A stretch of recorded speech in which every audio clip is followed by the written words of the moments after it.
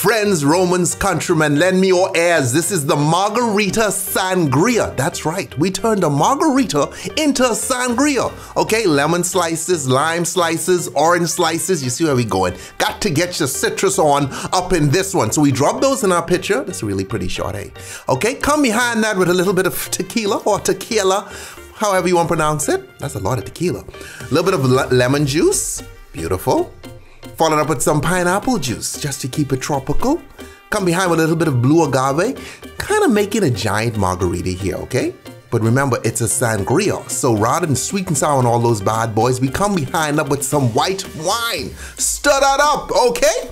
For those of you who lazy, you could just shortcut and pour some tequila in your wine, okay? But I say go the extra distance, sexify using the ingredients we did. We put that in a salt rim glass, and there you have it, Margarita Sangria. Okay, delicious, fun, and different. Try that this weekend, man. When you're at your party, you need to be hitting this, okay? Stay tipsy, friends. Stay tipsy. That's a delicious drink, fun drink too. Later.